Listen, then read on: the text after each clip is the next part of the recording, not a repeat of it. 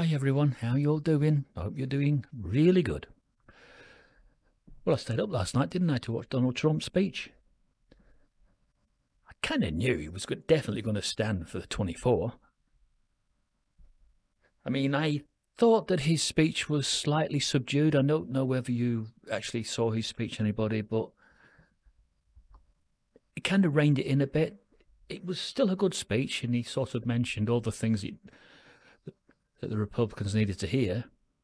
But it was kind of subdued, as if he was just slightly not allowing himself to get fully enthusiastic. I don't know if you noticed that. Because when I measure that speech against some of the ones of the previous years, there was more of a further pitch to some of the previous speeches than that one. But I don't blame him, because he has been attacked relentlessly, hasn't he, by the corrupt left-sided media. And so he's probably just more guarding. You see, I think he'll be different next time round in 24. I think he'll choose his words more carefully when he's compiling his speeches. I think there'll be some things that he will leave out, whereas in previous years he was kind of like Geronimo, gung-ho. You know, I'm the white guy that's going to save America. You know, General Custer, fight anybody. I'm not scared of no one. But I don't think it can be like that next time round. I think he's got to use more diplomatic skills. I still think he can say the things he needs to say about the corruption in the deep state, clearing out the swamp. I think he can say that, but maybe he could use maybe different terminology. You know, he doesn't have to keep using the same words, but people have now become accustomed, haven't they? And that's why they shout out, "Drain the swamp, drain the swamp." You've got to love them, haven't you? You've got to love them because they love their country. And they do love Donald Trump.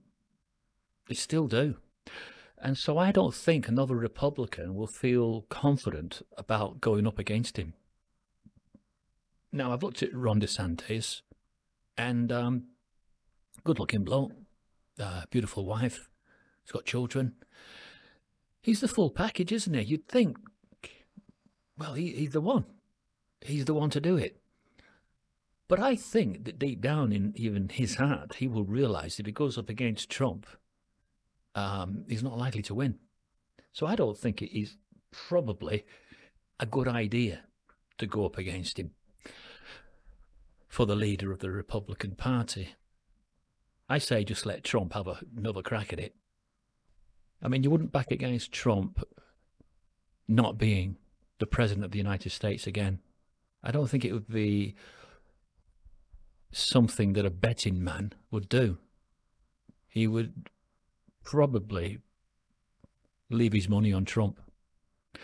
Now, if Biden decides he's going to go up against Trump in the next one again, wow. I mean, it's a Rocky film, isn't it? You know, Rocky 1, Rocky 2.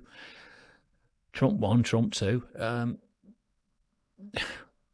I can't understand how Biden can even think in his mind that he's got a chance.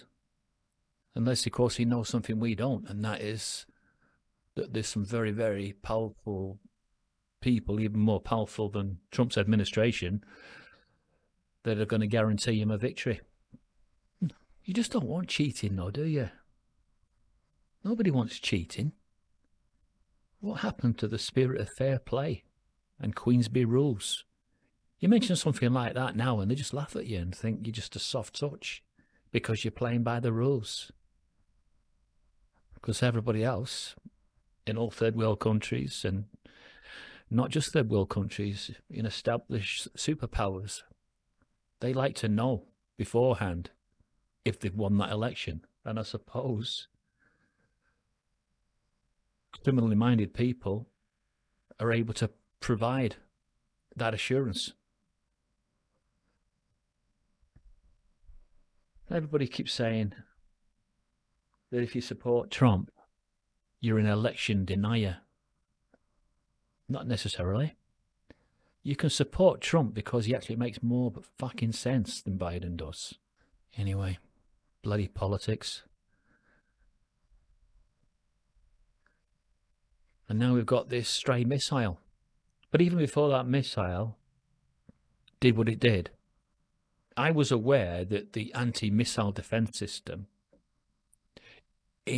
on the Ukraine border was likely to be Russian-made. They've certainly got a lot of weapons that are older weapons that have come from Russia, and now they're after these more modern weapons from the West and NATO. So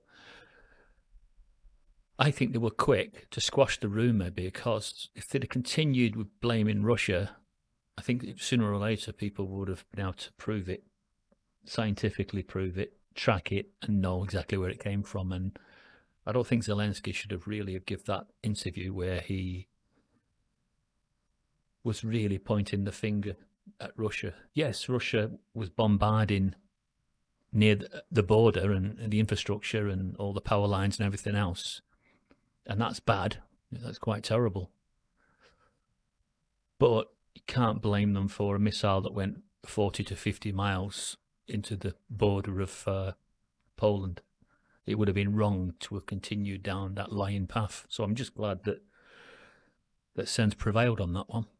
Very, very pleased, in fact, because I just didn't want that to escalate to something really serious.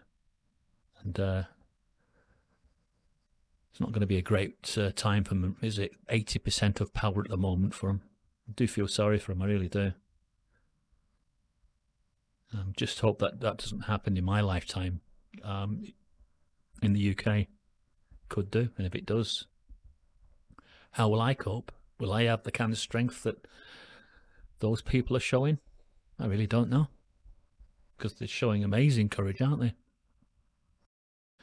Just feel sorry for the children. I always do feel sorry for the children. It's just never ever fair on the children, is it? Anyway, it's just a little quick one just to sound off about Trump standing again in 24 and the stray missile that landed 40 miles inside the border of Poland, and NATO finally seeing sense to get the evidence that it wasn't from Russia and it wasn't deliberate, that it was actually a stray anti-missile defense system gone slightly awry. Truth, that's it. Just get the truth spoken. If you do that every time, we'll all be happy.